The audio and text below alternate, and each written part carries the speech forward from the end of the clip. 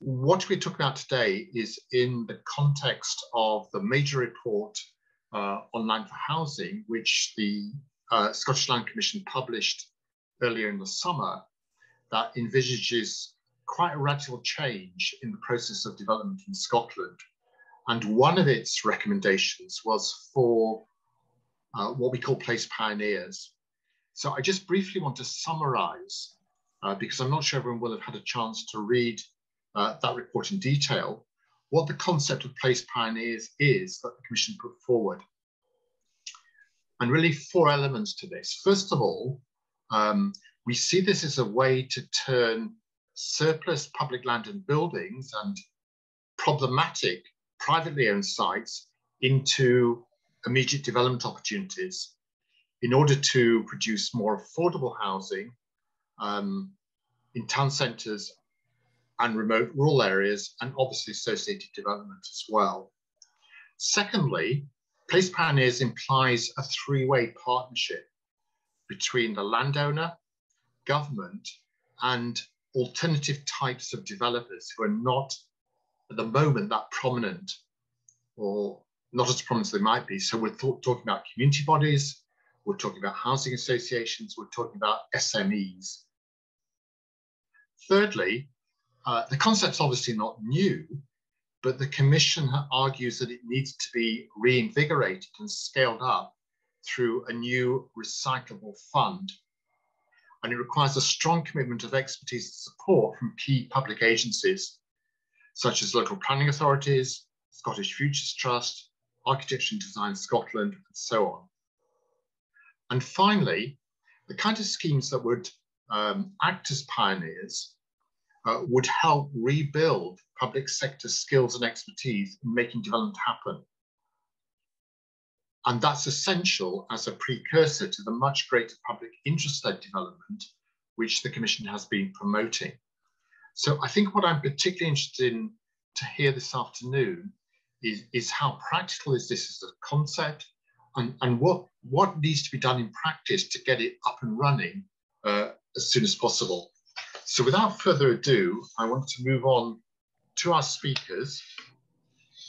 And our first speaker is Richard Cairns, who is Strategic Advisor to the Clyde Mission, a national place and mission-focused programme to make the Clyde an engine of sustainable and inclusive growth for the city, the region and Scotland. And he's also Strategic Advisor to the Glasgow City Region on the regional economy. So before I pass over to Richard, could I ask everyone to mute themselves if they've not already done so, and to keep yourself muted, obviously, unless I bring you in. Richard, the floor is yours. Thanks very much. Thank you, David. Could you just gently wave if everyone can hear me, just so that I can check? Yes, all seems fine. Good. Well, firstly, thank you, David, and thanks for the opportunity to speak. Speaking entirely personally, I'd like to congratulate the Land Commission on the report that was published in the summer. I think it's a seminal piece, and I think it helps to set the tone for what the direction of travel needs to be. It's also one of the reasons why Fiona Clandillon of the Land Commission has been invited to chair and lead the vacant and derelict land mission of the Clyde Mission, to bring that level of strategic sort of foresight to the whole process. Allow me to just give you a small piece of background. I'm currently seconded, but used to work for Dunbartonshire Council, one of the smallest councils in the country. Over roughly the last 5 to 7 years, Dunbartonshire Council has won the RICS Best Regeneration Project in Britain. I had the pleasure of going to London, where most people hadn't the foggiest idea who we were or where we were from, to take the award for the best RICS Best Regeneration Project in Britain. 16 Church Street, if anyone wants to look it up. That was 2019. We've also delivered one of the largest regeneration projects in the country on the former shipyards at Queen's Quay, and that includes Britain's largest low-carbon water sourced heat pump district heating network, which is going to be a big ticket item at COP in 4 weeks' time. Now, why, and all of it, incidentally, including hundreds of new social homes, all of it on vacant and derelict land of one sort or another. So those are credentials, as it were, nothing more than that. And I think the point I want to make about all of this, having been involved in doing this kind of thing for some time, and something that may well be evident to most of the people on this call, this is not easy to do. If it was easy to do, the market would be doing it and extracting value and profit from it. This is not easy to do. This is extremely difficult to do. Some of the things that I think it needs, if one aspires to be a place pioneer, let's think of it that way. Some of the things it needs: vision and courage, no question. It requires discipline and rigor to be able to assemble projects that will actually deliver what you want and that actually add up. It needs expertise across a wide range of disciplines, well beyond the conventional technical disciplines that we might be familiar with. It requires patience, obviously, and it requires political will, because, you know, place pioneering does not always sit easily with short to medium term political ambitions. And it can often, span the timescale beyond the term of office of any given administration. In fact, usually does.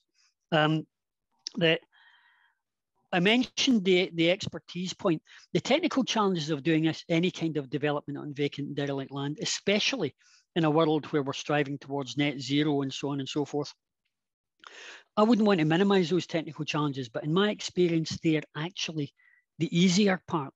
The difficult part are the legal and financial and commercial challenges of actually making developments work, especially if you have to work in any kind of partnership or concert with the private sector. In terms of the role councils can play, I think councils can potentially play a strong role as place pioneers for a whole variety of reasons, not necessarily to the exclusion of other actors, but councils are there and councils are vested in the place. And I think that's important and is something that should not be overlooked. But in order for councils to play that place pioneering role, they need strong visionary planning. West Dunbartonshire Council has been very fortunate in that we have been blessed with first-class visionary planners who've been able to help make some of these things happen. I also would be remiss of me not to say that, in my view, councils should expect and would be able to perform the place pioneer role better if they had equity of funding with RSLs and other bodies in terms of funding for the provision of social housing from Scottish Government. They need to be able to take a long-term view, which is not easy. And so those are the basic roles as place pioneers. A couple of other deliberately slightly provocative thoughts. I wonder at a place pioneering scale, because I think scale matters in this stuff, that whether doing these things at a regional scale, and I say this with both my Clyde Mission and my Glasgow City Region hats on, whether attempting to do some of these things at a regional scale might be better. Allow me to elaborate on why I might think that. I think it offers the potential to bundle up smaller sites rather than seeking to do them in a kind of pepper pot approach. So there is something in that, and I'm genuinely interested in that as an idea. I think it allows a better concentration of expertise and skills. It gives you more strength in the marketplace through economies of scale. It allows you to deliver a pipeline of work over a longer period of time and gives you the opportunity for better community wealth building. And I can't speak any faster. So thank you, David, and apologies for that extra additional minute.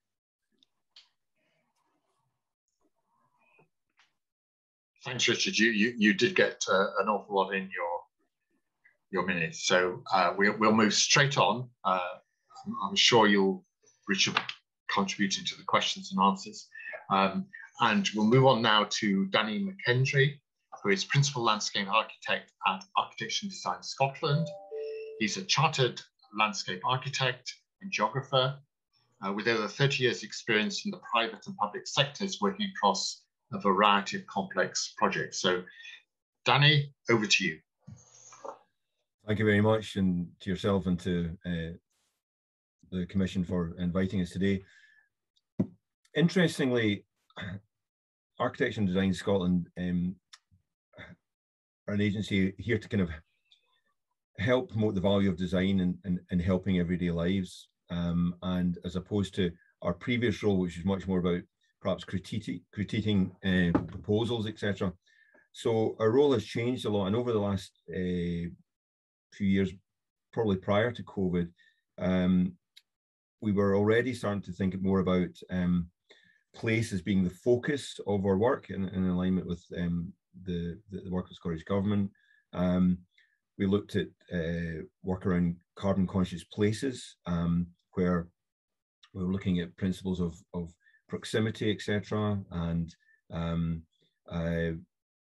how place itself could be a focus of delivering climate resilient places. We looked at how place itself could help care for people, caring places, particularly around town centre living. We've followed that up with our climate action towns, looking at places which that had climate, etc., was less of a consideration, but perhaps provided opportunities to increase the value of land and availability of land in those locations. We'd done previous work around stalled spaces, meanwhile uses in certain places, which quite often helped avoid problems of blight in terms of, again, proximity to other sites, but also in terms of the value of those sites themselves. And we'd also been doing work around helping in terms of the skills around place making for staff, not so much planners or architects, but perhaps some of our colleagues within the world of housing, for them to become, you know, more confident clients. But of course, then COVID happened, and some of the work we've been doing became, I suppose, more poignant in a sense, and you know, people's perceptions of land value and where it was and what mattered to people, and values associated with what land might be used for changed. And you know, particularly down the toughest parts of lockdown, people became acquainted with bits of land and the adjacent pieces of land and connections and infrastructure and connections that they maybe weren't aware of in the past, or certainly for a long time.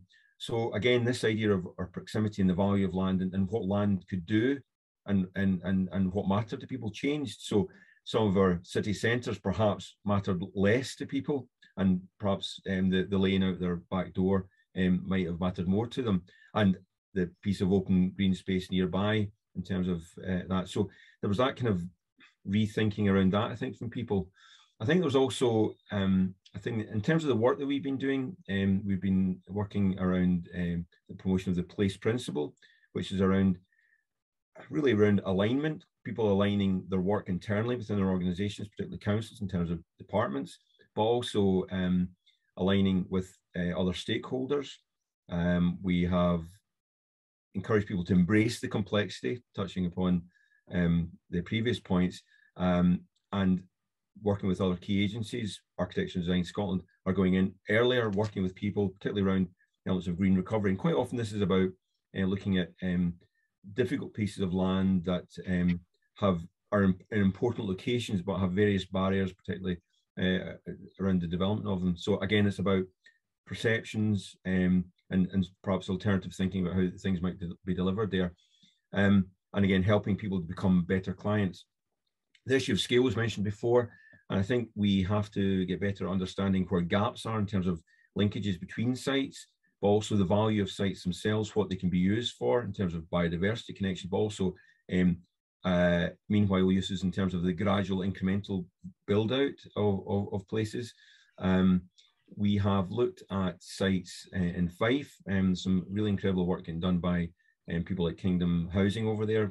Fraser Avenue is an example that I would certainly encourage people to look at, where gap sites that were very, very problematic, stigmatized locations have been carefully designed to darn holes in places, reset perceptions of places, recenter the gravity of activities, and really, really change the quality of the place and make massive changes to people's lives, you know, in terms of, you know, people's perceptions of their own health, worth, etc. Are really, really quite interesting coming through there. So what we're also seeing now, emerging from COVID, is a more of a sort of landscape and systems scale approach to unlocking sites, looking at where sites are in terms of the overall picture of what they can do. We recently looked with CAG colleagues around Kilmarnock, where there are sites there which have proved difficult to develop just south of the central area of Kilmarnock due to flooding, but where an approach to look at land elsewhere in terms of reuse from that can, especially through nature-based solutions, the alignment of different pieces of land to and how the relationship with each other in terms of serving each other was has become really a new approach. So to wrap up, really just to say, we would encourage people to take a place vision approach, be clear of the different parts of land and attributes that they want to imbue into any conversation, and be very clear about the governance and process of their conversations and how to develop that and who to bring in. So rather wide ranging there, but hopefully that can encourage debate. Good, thanks so much. I mean, that's very useful sort of interpretation of how we interpret place as an implementation at a local level. Thanks, Danny. Right, we're going to move straight on to Fiona Clandillon, who is Head of Development at Midlothian Council and leads on the delivery of an ambitious capital investment strategy for the local authority, with a particular focus on housing and place. So we're over to you, Fiona, and we're interested to hear what contribution you have for us today. Yeah, thanks, David. I think one of the reasons why I moved into local government after 20 years of successfully avoiding it was to be exactly in the position that you described earlier in terms of being a place pioneer, to be honest. You know, for me, after working as a town planner and then within SFT, working in the place and housing team, it was very much a case of put your money where your mouth is and be in a place where you actually make things happen. And I felt this is an opportunity to do that. But I think for today, one of the things I'm interested in just plugging into is what is the role of a place pioneer in an area of growth? So Midlothian Council, it's one of the fastest growing local authorities in Scotland. It's small, but it's moving like a rocket. It's got a projected population increase of about 13.8% before 2028. That's an additional 12,000 people putting into a small local authority. We're running up until 2019, I think we had 91,000. That's a lot of new people to accommodate, and we are accommodating them. You know, we've allocated a lot of greenfield land, which is feeding obviously the housing land market. So Midlothian is a bit of a boom town. So in relation to housing, what's the role of a place pioneer in that context? I think the first thing is around affordability. You know, while we're building lots of new homes, the average price of the homes in Midlothian have risen from 180,000 per unit to an average of 230. And I think that's a reflection of what's getting built. So it's clean greenfield sites, large 3, 4, 5 bedroom homes being built in Midlothian at the moment. And we're now in the less exalted position of being in one of the most expensive places to buy a home in Scotland. So for a place pioneer, really one of the key roles there is affordability and making sure that we can actually serve at the broadest range of community in our local authority. And our own housing stock, we've about 8,000 homes in Midlothian Council, and we're in the course of delivering a 1,000 unit programme. And that's largely because, you know, until recently our stock was quite static. It's really high demand, doesn't tend to move very much. So as a place pioneer, what we really had to do was build. And what we're trying to build is a lot more diverse than what's being offered in the market as well. So that's the second part of what being a place pioneer in an area of growth is. It's affordability and making sure that actually there's homes that people can afford across kind of a range of needs. And the second thing is around what people actually get to live in. So whenever we build homes, we look at the demand analysis on our housing register, 8,000 people looking for a home at the moment in Midlothian, and see, you know, what size of home, what kind of home is going to get built. And if you look at our SHIP at the moment, I think we've got just over 2,000 homes being built in the next 5 years in the area, hopefully, if all goes well. About a quarter of those are for specialist needs. So that's for amenity housing, co-housing, it's for wheelchair use, people with specialist needs. So that doesn't obviously get offered by the private sector. So it really needs a pioneer to go in there and make sure that that actually happens within the housing programme. So I'd say diversity of what's being offered is really important as well. And also in terms of house types, you know, not everybody can afford that 3, 4 bedroom home. So making sure that smaller and more affordable homes are also built, also really key. The other thing I would add on to being a pioneer, and I suppose one of the things that really attracted me to work in Midlothian, is that even in an area of growth, there's places where the commercial market will not go. So we have town centres in Midlothian that aren't really fit for purpose. And to my mind, you know, a built environment is a real reflection of how you view a community. So what do you build needs to reflect the esteem that you hold people in. So what people get to spend their time in the public realm has to measure up to what your aspirations are for your community. So at the moment, I think we would say our town centres don't really deliver on that. So in Dalkeith and Newton Grange and elsewhere, you know, we have real aspirations for making these better places, but we also know that the private sector isn't going to provide the solution to that. We know that that's on us. So we know that we're going to have to utilise the housing revenue account, you know, do housing-led regeneration. But we also know that that's possibly not going to be enough either. And, you know, the work I did at Grant and Waterfront before I moved to Midlothian really flagged up the importance of that partnership, working with Scottish Government and others who can bring funding in to help support those pioneering roles. Because when there is no market there to support you, you need all the help you can get. And for example, I know the Vacant Derelict Land Fund have recently agreed to fund Western Villages in Edinburgh, and that's a really essential part of that first phase of development. You know, other aspects of that are just going to be just as important for smaller town centre regeneration sites, which are complex and expensive to do. And where local authority at the moment, you know, we're really caught in the crux of rising costs, in terms of what we get to build, lack of skills, and also, you know, just we obviously have a relatively static level of grant available to us for the affordable housing, albeit it's gone up, but still that doesn't cover the overall cost of it. So while we can invest and we can borrow and invest in it, you know, that risk needs to be shared amongst partners, I feel, as well. So we're all doing that together.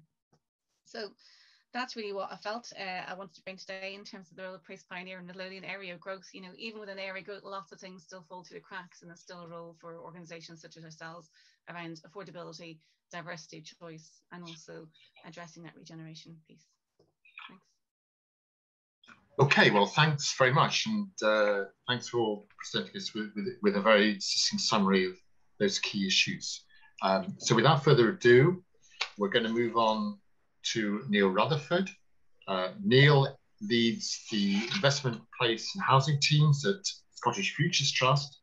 His extensive experience in the delivery and innovation across key areas of the economy, especially in terms of economic growth, digital connectivity and housing. So Neil, over to you. We're interested to hear what you have to say. Cool. Thank you, David. I mean, I guess as a speaker, probably a lot of the things that have been said already, we take those and we funnel them down, and then we get to this point of we know what we're trying to do, but we just don't know how to do it. So a big part of the last 11 years at SFT, and before that, is really about being about exactly that: innovation, new ways, new approaches, all these wonderful things that we do. But really, that's about delivery and additionality. So the things that we do, they give us another way of maximising the land available to us, maximising the delivery of the number of units across different types and tenures. It's about ensuring enabling infrastructure and the partnerships that make that all happen. But part of that is also understanding the wider levers that we have as the public sector. How do you use them to drive change and do something differently? What the work's also shown us, and I think for Place Pioneers, it feels like there's an umbrella heading there. There are already probably a number of things that you could badge as Place Pioneers, draw upon, learn from, tweak to potentially trial other things. But really, you know, it gives us a series of building blocks that we can cherry pick from. We can use them again. They may be relevant in some places. And I think that point about scale and location, I guess through all the things I've worked on over the last few years, there isn't a single solution. There's lots of different tools. They work in different places. You have to figure out what works in those different locations and for different scales.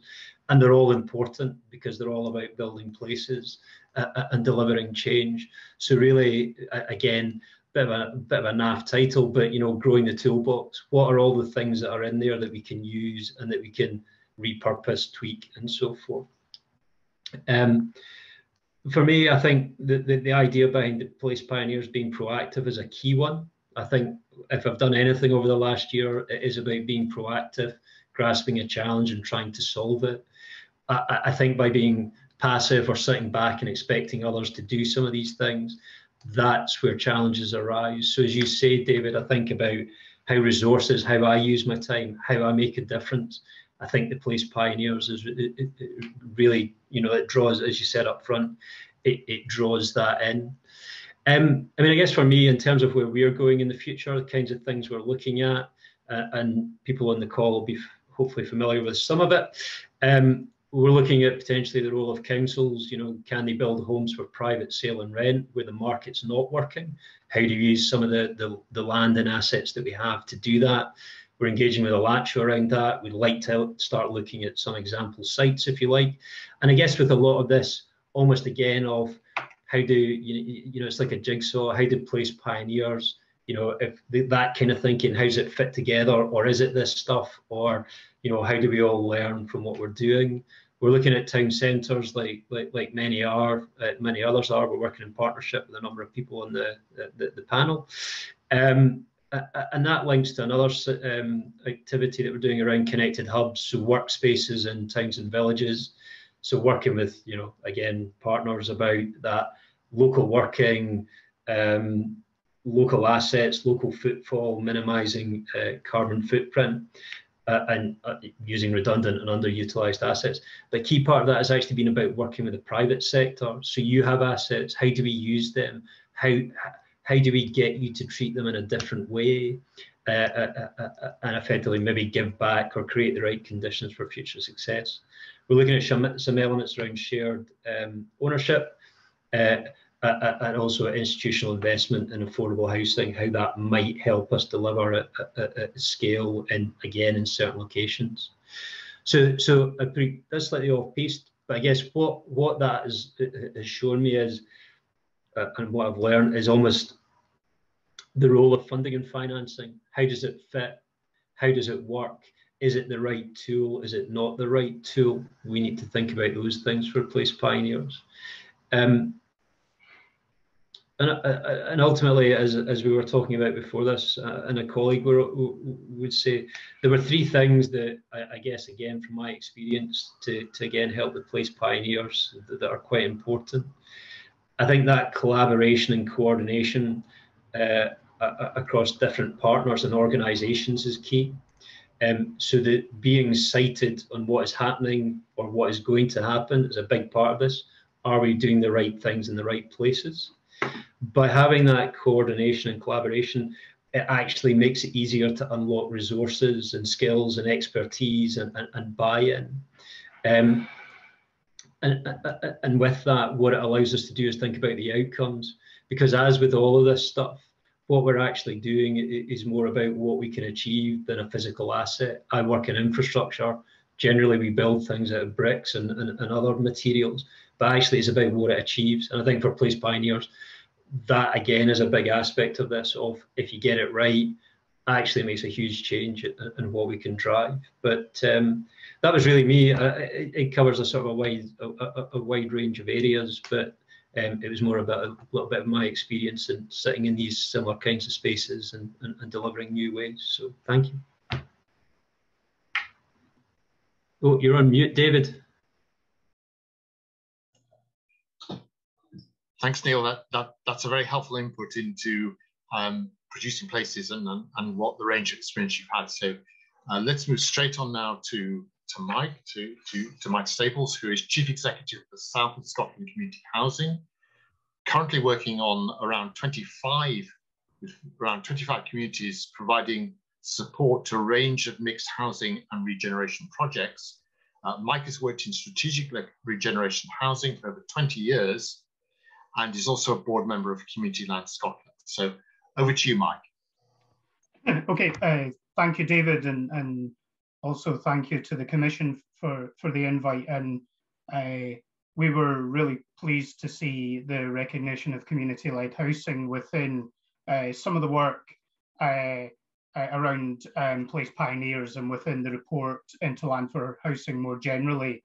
For those of you that don't know us, we're an organisation that provides support to the planning and delivery of community-led housing across the south of Scotland as an enabler. I think we regard the community organisations that we work with in many cases to be community-led place pioneers. It's very important to us that the projects we're supporting and the communities we're supporting are thinking about community-led housing from that more holistic perspective of how housing fits into the wider perspective of place planning, promoting community resilience, and being able to address through community-led regeneration and partnership some of those wider challenges that we face. We've sort of categorized our community organizations and how they fit to this agenda into those that are rural, smaller towns, and then an interesting area of work for us is the urban work that we've been doing. So I'll talk a little bit about each of those. For the rural work, the more recognisable side of community-led housing delivery in Scotland, and really driven by communities, particularly delivering new housing, low energy housing, mixed development, the kind of hub approach that was being referred to by Neil, and really reaching towards creating more sustainable communities. We found recently that the narrative around housing supply in the south of Scotland has really shifted very quickly, accelerating a lot of the issues around second home ownership, post-COVID, very hot housing market here that we've never had previously. And more communities are wanting to become engaged in addressing these issues themselves and developing that culture. One project we recently delivered in Closeburn was Scotland's first passive certified homes, winner of the SURF Award in housing last year. And we feel this is a very good example of a community whose vision, which was all about repopulating with new families, but also addressing climate emergency and fuel poverty, has been really significant in setting a tone for new projects that we undertake, and very much illustrating that these guys are pioneers. A lot of the work that we've done recently has also been in smaller towns, and taking this idea of vacant and derelict, long-term empty buildings, gap sites, empty homes, and enacting the delivery of these via community-led solutions. The focus here for us on smaller towns is that the Rural Housing Fund is the only piece of the affordable housing funding jigsaw in Scotland as things stand that's open to community organisations. Project example again for us, we've recently completed a project in Langham in the east of Dumfries and Galloway on the former police station, which was a property that had been empty, disused for 15 years in ownership of the local authority. And here Community Asset Transfer from Dumfries and Galloway Council has enacted a process of community ownership, redevelopment of a heritage asset, a painstaking restoration of a listed building, which is now 4 flats, and really aligns to a lot of the wider strategic regeneration, economic development regeneration going on in the town of Langham, and a wider culture of community ownership there. The last piece I wanted to talk about was around the urban work, and in particular, you know, I think we consider this a really important area of opportunity for community-led housing. In particular, we've been supporting the Mid-Steeple Quarter project in Dumfries since about 2017. I'm sure it's a project that people are well aware of, but it really relates to a community organisation attempting to enact the strategic urban regeneration of a high street block via a process of community ownership. The project relates to 8 properties. It came about after a prolonged 7-8 year period of community engagement, leading to the establishment of a community benefit society. And now the master planned area, which involves somewhere in the region of 60 homes, is being delivered. 5 of the 8 units are in community ownership now. And here we have a whole range of really consistent themes around mentioning there: absentee ownership, high street decline, retail decline, depopulation because the upper floors above empty shops are closed off and not being used, dereliction, and a community-led but partnership-driven solution to that. And the really hard part of this, because of the funding landscape, has been delivering the housing. And there I am going to stop. Thank you, David. Thanks so much, and thank you to all our speakers for a wide range of perspectives, and I think that's going to get the discussion going. If people have questions, could you please post them in the chat now, and then I can pick them up. But I first of all want to talk about the issue of value that a number of our speakers have raised.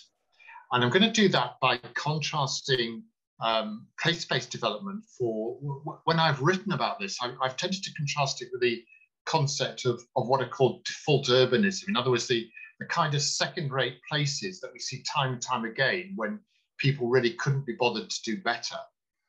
Now, how do you convince, when I say your clients, that might be a housing association, it may be local politicians, it may be whoever you're reporting to, not to sell off that piece of land immediately for the whatever sum of money they can get, but actually think about it in terms of an investment in place and to use the land resources to actually get something much better, even if, as Richard says, that's highly complex and takes time. So I think the question I've got for all of you, maybe we'll start with Richard. How do you actually convince the people who you have to convince to go for sort of a long-term investment in place rather than, should we say, getting out as quickly as possible and getting whatever cash you can as quickly as possible? Richard, do you want to pick that up? Thanks, David. Interesting. I was fascinated listening to Fiona. Actually, I was actually in Midlothian a couple of weeks ago, and I was struck by how two places can be so different. You know, the challenge in West Dunbartonshire has never been, and in a large part of Glasgow City Region, has never been about, you know, foregoing early opportunity, you know, for something else. It's been much more about trying to attract investment into places. And viewing the world from that context, it has been much more about persuading politicians in particular to be prepared to invest either in advance of or alongside other investment to make development happen. And that is, you know, that is the polar opposite, I think, of the drivers, the economic drivers at work in Midlothian, which I found really interesting. So what's the trick to that persuasion, Richard? Well, I'll tell you the simple version of the trick. The simple version goes something like this. Look, if we manage to build 1,000 houses and we occupy them all, firstly, if you've got net population decline, which West Dunbartonshire, for example, has, it helps to arrest population decline. If they're family homes, it helps to address population decline in the long term. And if they're decent-sized homes, incidentally, each one of them is worth about £1,500 a year in council tax, which over 50 years means that's a significant revenue stream. Whereas at the moment, that piece of vacant and derelict land is delivering precisely nil. Therefore, let's give it a go. Good. Okay, Fiona, do you want to come in and just, how do you get the message across to people about the importance of long-term investment in place? I mean, with a bit of difficulty. I mean, it's one of these things that we broached when I was in SFT working on the new place guide, and at the heart of it is collaboration. Really, you know, you have to get in there early, and I mean, sometimes you can do a deal, David. You know, sometimes you can do a land deal and it works for everybody. You know, we're providing something for them, they're providing something for us. We'll get something out of the back end of it, and hopefully we can, for example, build some homes there, or we'll deliver something of a quality that we'll be proud of. But, you know, what we're actually just about to embark on doing in Midlothian is exactly to address the challenge of trying to get our partners all on board on a single vision for Midlothian. In fact, you know, at the moment, the council's trying to do one thing, you know, and what we really need to do is get everybody on board on that vision. So we're starting a piece of work actually just to address exactly that type of thing, so that people can see, you know, if you are an investor in Midlothian, so whether you're public or private, actually, that, you know, we're all marching to the same beat in terms of the kind of place that we were trying to deliver. And with that, if there is corporate buy-in, that means that should filter down to your property teams with whom you're trying to do the land deal with. So quite often you're just dealing with an estates team, when you're talking about land, whereas the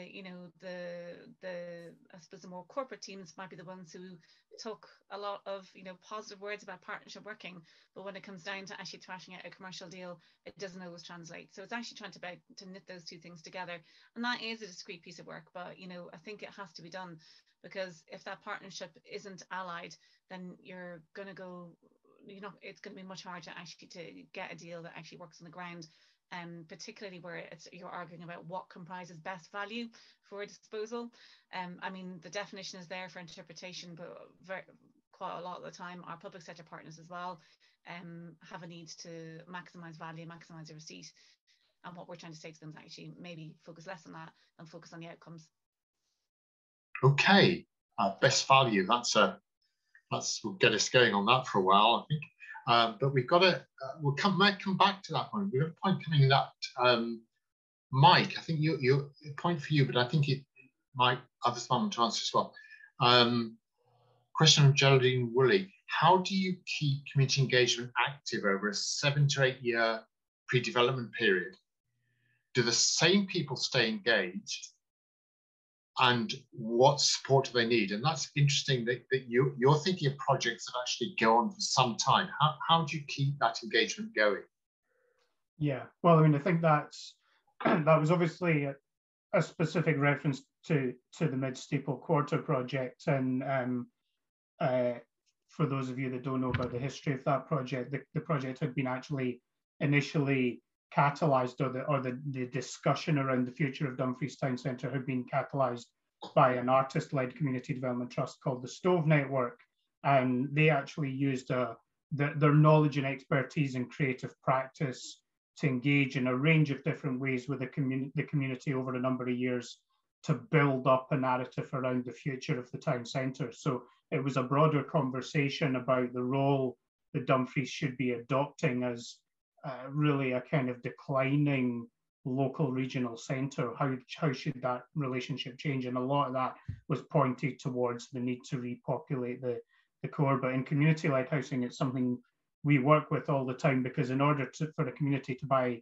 an asset, there needs to be that demonstration of community support for the outcome and viable business planning. So it is always a challenge, and it's really important that communities are engaged throughout. Okay, thanks. We've got a provocative question coming in from Noreen Thale here. So I'm going to read it out, and let's see if we do provoke you. You can't collaborate properly as long as the big, it's gone off my screen. Yeah, you can't collaborate properly as long as the big developers hold the council to ransom because they own the land. So land ownership is a huge barrier. Is that correct in your experience or not? Who would like to pick that up? Richard, would you like to pick up? Is that a problem or not? Well, thanks, David. I've actually just replied in the chat. It's not necessarily a barrier. It depends on the circumstances and the land in question. The example I've cited in the chat, Queen's Quay, the former John Brown shipyard, privately owned.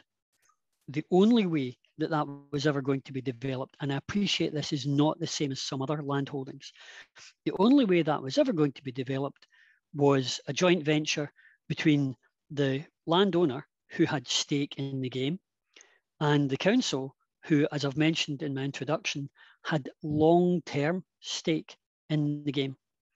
And we were able to make that work. And that site is now being developed, where it had lain empty for 30 years. But the developer wasn't holding on to it in terms, well, they were holding on to it in terms of the hope value. But we simply recognised that for them, we were the only game in town. Okay. Does anyone else want to come in on the point of working with big developers? I mean, Fiona, you were talking about, to some extent, sort of very narrow range of products that you're getting in some parts of Midlothian, the need to broaden that out. Is that the result of the type of people are developing, or what is it?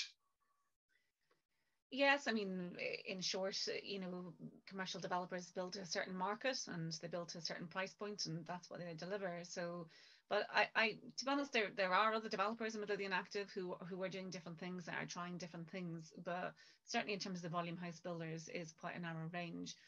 You know, I would say the control over land is a really key issue, and we have a finite and diminishing amount of land. And I highlighted in the blog recently as well, in terms of our aspirations for net zero, it's much harder to deliver on aspirations for net zero through affordable housing that's coming through Section 75 agreements, for example, because they're being built to a different standard by developers. So you do lose control when you don't own land. I think, again, there's probably a discrepancy between the situation in Midlothian, where it is, you know, a buyer's market, and the situation in Western Dunbartonshire, you know, where the council has potentially got a role to stimulate demand. In Midlothian, there is a lot of demand. They don't necessarily need us, so we're in a slightly more difficult situation when it comes to you know, kind of having that control. What I would do is point out, you know, that's not to say that local authorities can't seize control through land acquisition. So looking at Granton Waterfront, where City of Edinburgh Council, I was involved in that project team, you know, acquired that site from the private sector and other parties, and assembled a site that's going to deliver 3,600 homes, a new town in Edinburgh. So, you know, but they will be collaborating with the private sector to do that, though. You know, there will be a partnership role in that as well. So it's not like you have to do it yourself, but there is that early role for the public sector, sorry, to sometimes define the vision, define the outcomes, and then bring in the right partners to deliver it. So I think I would reiterate what Richard is saying. You know, the private sector are already valuable partners. Land ownership is helpful. It's not always key. But yeah, I suppose if you want to deliver the outcomes, sometimes land ownership does really help them. Okay, Danny, I want to bring you in here from the ADS point of view, because it's a related point in terms of different type of players, because I said at the beginning that one of the aspects of Place Pioneers was a partnership between landowner, government, and perhaps alternative types of developers, such as community bodies, housing associations, SMEs. Do you get any sense that different types of developers have different commitments to place, and perhaps public authorities perhaps ought to be a bit more selective than they are on the types of developers that they go into partnership with? Well, regarding the final point there, I mean, I think sometimes there is a choice, sometimes there's less of a choice. But I think that it's interesting. I mean, some of the experience, and I mentioned Fraser Avenue earlier on, some of the local housing associations. The interesting thing there, of course, they have got a long-term commitment to places in the same way as local authorities have. You know, they're not going away. You know, they tend to be placed, or certainly regionally specific. And what I, you know, reflecting in one of the earlier questions, I think is quite interesting, is that they quite often have kind of local champions who kind of stick with it, get to know the communities very well, and build up a sense of trust. They also are kind of, you know, have that tenacity locally that is required from local players. But I think, so I think that's really is something that, you know, is important. And quite often, you know, somebody mentioned 6 or 7 years, quite often there's that, we've looked at almost like 10-year cycles that are required. But so, and it's almost starting to approach intergenerationally, you know, the relevance of these organizations. So I think they can be really, really important. I think the other thing I think is important is that no matter who owns the land or who is developing it, the council has that, you know, big role that was mentioned, where they have that overview, both in terms of potentially, you know, in terms of the bigger plans and what happens when, but also they have the view of how the sites are connected potentially. So there's that kind of thing about that focus on where the linkages may be, the connections, the green and blue infrastructure, that actually start to make sense of developments and in terms of the creation of places with a view to a vision. So I think there's a real kind of importance of the local authorities overview, that committed backer of projects, but that kind of coordinator. So, you know, I think Place Pioneers, one of the words that I mentioned earlier is tenacity. I think there needs to be that range of tenacity across the various players. Thanks so much. I'm just going to pick up a question. I'm just going to paraphrase it on the national planning framework. I guess the question, what can we hope for from the national planning framework that is going to perhaps prioritise these issues a bit more than the last one? Neil, do you want to talk about that? From what could we expect the government, Parliament to come up with that would help here in the forthcoming MPF4? Yeah, so I guess probably some of the elements we've talked about already. You know, that enshrining of place, low carbon, inclusive economy, you know, those principles cascading through and what it means when it gets down to delivery. So this is probably a good question for Fiona as well.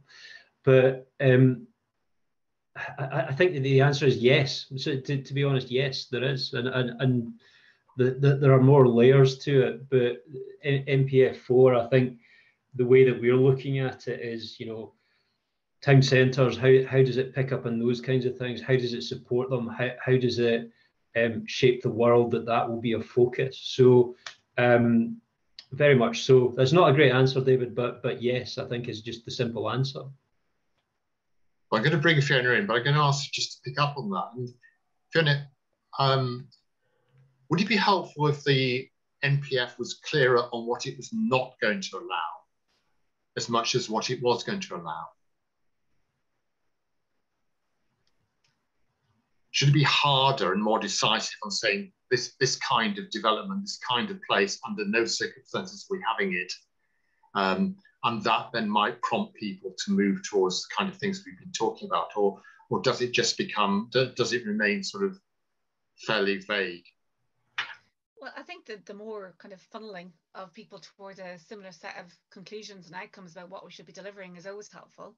And the narrowing of the gap between the different sectors who are building and delivering is always helpful. I mean, I do believe, though, that everything that we need to do place pioneering work is in place, apart from money. So does MPF4 give me money, David? No, it does not. So,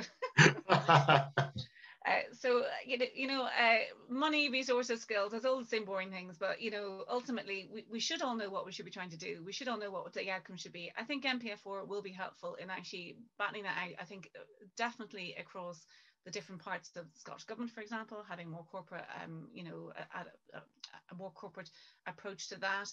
That will make collaboration with our partners more helpful, and that, in a sense, will help with delivery. But ultimately, one of the key difficulties here is around delivery, and that does come down to some of the more brass tacks that sit out with the MPF4, I think.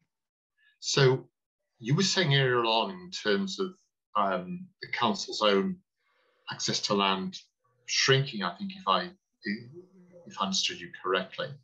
How does that impact on what I call your power relations between what the council might want to achieve and what it has to accept, because it's not necessarily in control of that? Would you be better placed if you could expand your own land holdings, or, for example, if we had the kind of land agency that the Scottish Land Commission has proposed in its recent report to facilitate and help councils get access to land? Would that help the place agenda? Or? Yeah, I mean, I think the land agency proposal is definitely could be one of the potential kind of most significant elements of that. You know, I think working on a similar basis with our strategic partners in the public sector, taking a one public sector approach to land would be really helpful. Whether that needs an agency behind it, you know, I'm not sure, but it would probably help. But it's a big hammer. At the same time, you know, in the meantime, I suppose what we need to do is work with our partners in the public sector to gain access to land. But there isn't a magic button, there isn't a magic solution to that ultimately. I think having a one public sector approach to affordable housing in particular, whereby they recognise the need for and the public good nature of affordable housing, and the fact that that is a really valuable thing to do with their surplus land, will be hugely influential. And as I say, a land agency sitting behind that to actually do the assembly work around that would be, you know, is a really interesting idea. But yes, at the moment we're a bit like a hamster in a wheel, whereby we're building off surplus primary school sites and surplus council sites, and we'll probably be going through a rationalisation process like an awful lot of local authorities post-COVID to see what other property do we need to maintain, how we deliver services. So all that will generate more land for us to work with. But at the same time, it is a finite supply, and the more that we can bring in our partners in that, the better. Great, thanks very much. We're nearly time, so can I first of all thank Richard, Danny, Fiona, Neil and Mike for their presentations and their very insightful contributions to the discussion. Can I encourage you all to complete the feedback form that will be coming shortly? And can I give a plug for the sessions tomorrow in Scottish Land Commission's conference? We have 2 sessions in the morning on land rights and responsibilities. We have a session the first half of the afternoon on land governance and new models, potential new models for land governance. And finally, to conclude the conference, we have a session that I'm sure will be of interest on the vacant and derelict land investment programme. A number of speakers, including Tom Arthur, the Minister for Public Finance, Planning and Community Wealth. So thanks everyone for their involvement today, and hopefully as a lot of you can join us tomorrow. Thank you, bye-bye.